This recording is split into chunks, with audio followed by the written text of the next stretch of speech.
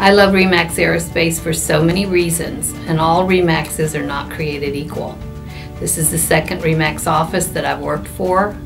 I've saved an enormous amount of money working here and met great people in a really fair office. I've been in business since 1987, and I went with the largest real estate company and the oldest real estate company when I first started here for really good training.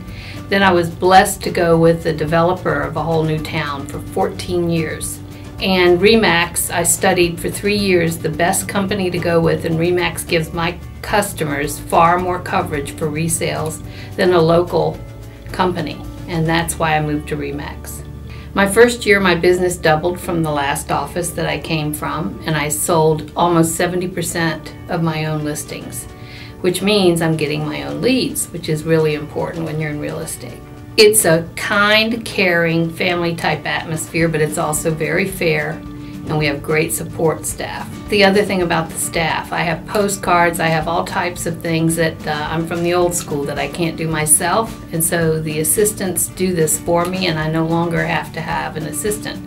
So the staff has helped me with many things, plus we have circle picks, we have things that the company provides for us that we don't have to pay for, which is not the norm. So it's really nice having that, showing time, lots of things that are tools that you don't get in other offices. The nice thing about the coverage that we have with a broker is that she's here all the time, which is not the norm, and she's not competing with us for business, and the referrals are very fair. So when somebody calls on our signs, we get those leads, which is really important to agents. It's important to your customer because you know their product better than anybody else.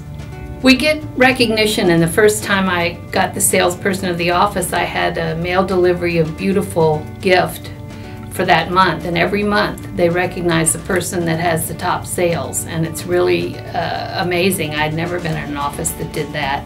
And they have appreciation days and chocolate fondue on those days, or something crazy that they come up with almost every other month. So it's a really nice way to feel.